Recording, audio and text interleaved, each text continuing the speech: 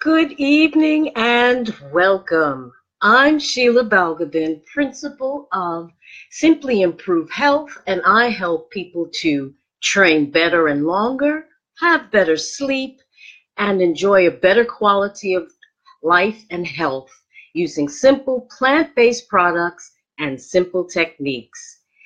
This evening, I wanted to talk to you about the nature of reality and what it really is. Um, and what prompted this particular live was watching Star Trek. Yes, I enjoy watching Star Trek. TNJ happens to be one of my favorite shows. And the reason why is that I'd like to think that by the 24th century, we will have worked out some of the silly things that blight life on planet Earth, and will have learned how to act and treat other people different from us nicely. Anyway, what's prompted the idea behind this was this particular episode where one of the characters was trapped in a literally shrinking universe until she realized that it was her thoughts that had created the nature of her reality in the first place. Now, you don't have to go wait to watch Star Trek or wait for the 24th century to find out that thoughts really do determine how we see ourselves as well as how we see the world. Think about it. I'll give you practical examples. For example, did you know that actors who play tragic roles like Macbeth or some other tragic role develop depression after a while, quite often? And the reason why is because they get into the role so deeply that they start to take on that role. They start to become what they're supposed to be expressing. Or there was an experiment some years ago done by in a psychology class in somewhere in the U.S., if I recall correctly. And there was a young lady in the class, and she wasn't very confident. She was a bit overweight, and just didn't feel good about herself. But the professor told the fellow students to tell her she was beautiful, to tell her, give her compliments every day. I mean, the whole class conspired to do this. And objectively, people weeks later actually started to see her as beautiful. Yes, that's right. They actually see, and not only that, she started to see herself as beautiful. So we really do create reality, not only for ourselves, but even for other people. So how is it that we can create our reality? Yeah, in many different ways. It's our thoughts and our feelings get translated into actions. The things that start on the inside are what get manifested on the outside. Like, for example, the Hopi Indians in the southwestern U.S.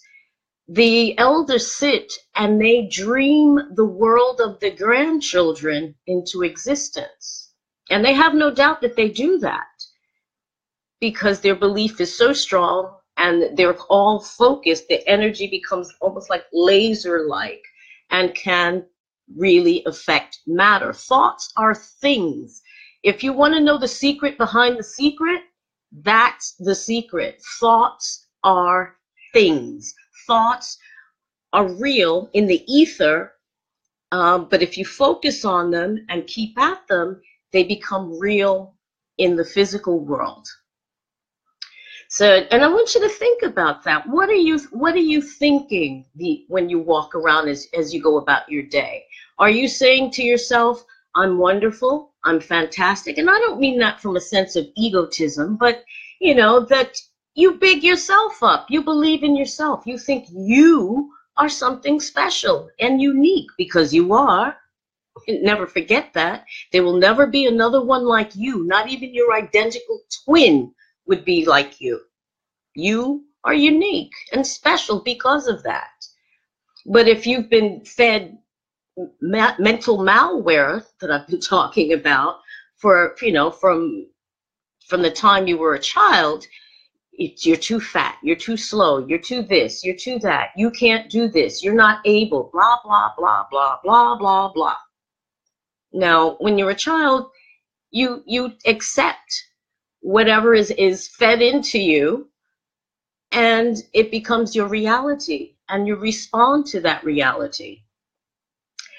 To give you an example of how we can internalize things and actually transform ourselves into different beings, take the case of people who suffer with multiple personality disorder or split personalities, whatever you'd like to call them.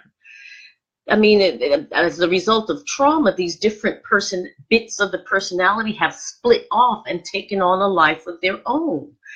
And to the point where if the person that, say, looks like me is one personality, if another personality has red hair and green eyes, they will actually transform into that other person on the outside. So they will have green eyes and different color hair, not because they dye it, but because what they see on the inside is so strong that it projects itself outside, so that not only do they perceive themselves as being different, we on the outside perceive them as being different, as totally different people. Same body, different person.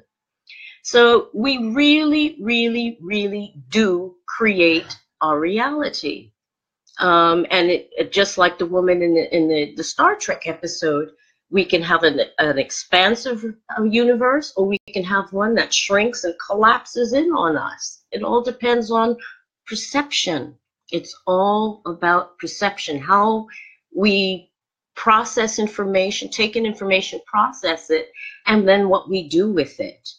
Now, if what we do with it happens to be in a way that is harmful or negative in some way for us, that perception projects itself out, and people will see that.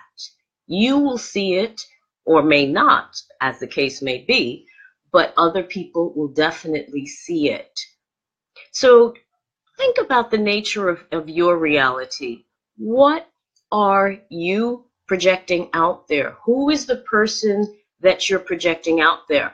I mean, this can work with all kinds of things, changing your mind, and changing your perspective changes you. I mean, think about it. You're trying to lose weight, for example. Staying away from the food, or chaining the refrigerator shut, or smoking thousands of cigarettes to try to cut the craving for food is not enough. I mean, you actually have to use your willpower. You have to use this. And if that isn't in the right place, the perception is going to be off. And therefore, what you project and what people see is going to be off. So most people aren't, shall we say, inclined to looking at themselves and how they're thinking. And this is where this big explosion of everything regarding mindfulness has come from, because we just most of the time blunder through our lives, blunder through work, blunder through our relationships, and skimming along the surface, flipping through like we're going through our Facebook messages, flip, flip, flip, flip, flip, flip, flip, without taking the time to stop and think, be mindful of what you're doing.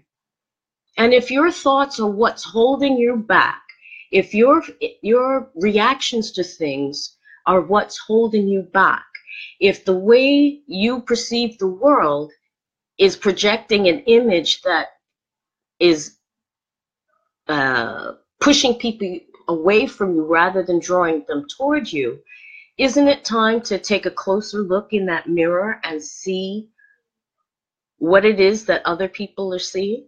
To get past the appearances and get to what really is.